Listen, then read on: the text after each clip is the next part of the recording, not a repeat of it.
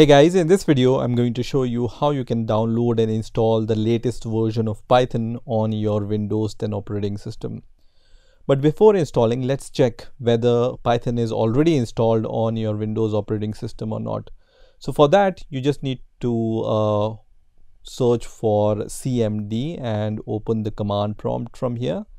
And once the command prompt is open, you just need to type Python here in order to check whether Python is already installed or not.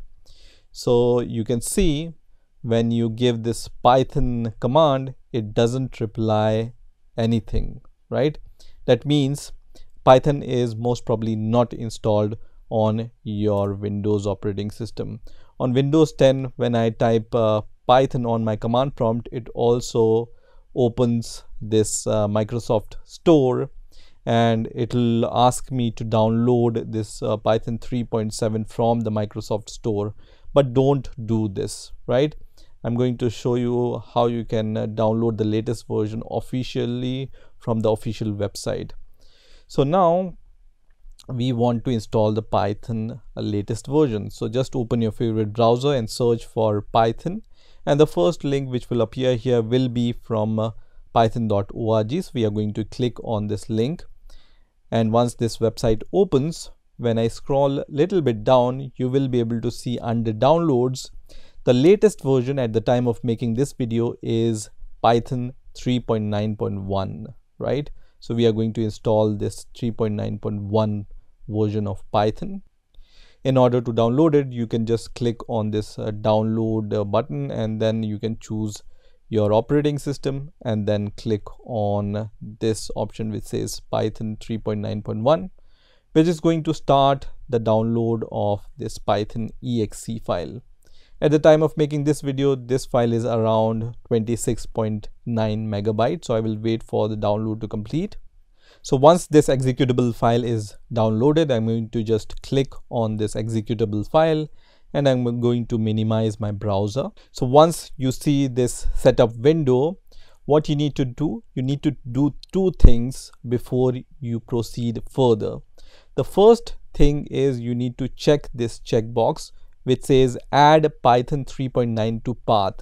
What this is going to do is it's going to add the Python in your environmental variables, and when you type Python on the terminal, it's going to recognize the Python command. So that's what this option is going to do. The second thing is we are not going to go with the default install now option, because you see this path here which is little bit longer to remember, and if you want to, let's say, just go to the Python installation directly, you might not be able to remember this path easily, right? So what I generally do, I generally click on this option which is customize installation, and you can leave everything as default here. Click on next, and here I choose, instead of this long path, I generally just give the C directory path. So I generally use this path which is C:/ and Python 3.9, because we are installing the Python 3.9. That's why I named it as Python 3.9. Otherwise you can also just name it as Python. This is just your choice totally. Okay, so I will leave it as Python 3.9. Also, you can see all these options here. So if you want to debug your Python code, then you can download the debugging symbols, and you can download the debugging binaries. This also is totally on you. Also, you have the precompiled standard library. So it's totally on you. If you want all these symbols and debug symbols, you can check all these checkboxes. But for now, I will leave everything as default, and then now I'm going to click on the install button, which is going to show me this kind of window. I will just say yes, which is going to start the installation of Python on my Windows 10 operating system. So just wait for the installation to complete. It doesn't take much time. So now, as you can see, the Python is successfully installed on my Windows 10 operating system.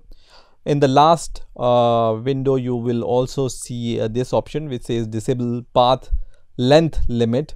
So you can do it right now, you can do it later also. So I will leave it everything as it is. You can choose this, and then you can disable the path length limit from here also. So I'm going to just click on close, and now I'm going to just open command prompt once again. So I'm going to just search for CMD and open the command prompt, and once again I'm going to just type Python here. You can also type Python hyphen version here, and it's going to show you the version of Python which you have installed. So we have installed Python 3.9.1, and you can see the version here. When you type Python here, it's going to open the Python interactive shell here. It's also called Python REPL, and here you can type your Python commands. For example, you can just test some commands here. For example, 2 plus 2 is equal to 4, or you can just type print, and then you can just write hello and just close these brackets, and it's going to print hello. So now Python is working on our terminal or command prompt. You can also see that when you click on this start button, and when you see on the top under recently added, you will be able to see the Python idle, which is the Python IDE which is installed when you install Python on your Windows operating system. So let's click on this idle option. Just click on idle option, and it's going to open this kind of idle window. So first of all, what I'm going to do, because this font is really small, I'm going to just click on option and then configure idle, and then I'm going to just increase the size of the fonts. Let's say I'm going to choose 22 here, and then I can just click on OK, and then it's going to just increase the font size so you can see the fonts in a better way, right? Here also it looks like a terminal, but you can create the Python files using this idle IDE, and you can do all the cool stuff with this.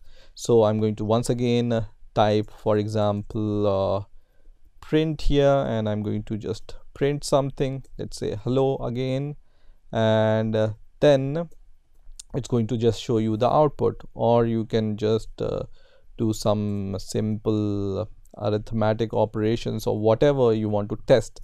You can do in this idle terminal also. Also, it comes with the Python terminal. So when you once again go to the start menu, and when you click on the expand option, you will be able to see this option which says Python 3.964 bit. I'm going to just click on this option, and it opens this Python shell. So this is not the command prompt, it's called the Python shell. And here in the properties, let's say I'm going to once again increase the font size to, let's say, 24. I'm going to apply this so it looks bigger, and then I can just write print, and once again I can type hello, and it's going to print hello and some arithmetic operation, right? So everything is working fine. So in this way you can download and install Python on your Windows 10 operating system. I hope you've enjoyed this video, and I will see you in the next video.